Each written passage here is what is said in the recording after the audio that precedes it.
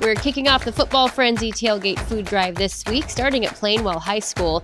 Here's how it works. We'll visit 9 schools during the regular season, and students at each school will donate non-perishable food and toiletry items throughout the week leading up to their tailgate. One student each week who donates will win a $150 gift card and Wood TV blanket. We'll weigh the food from each school, and at the end of the season, the school with the biggest number will get a banner to hang in their building, showing they are the winner of our Football Frenzy Tailgate Food Drive competition. This is an effort where everybody wins. Whatever food the students donate will stay in their community thanks to our partnership with Feeding America West Michigan.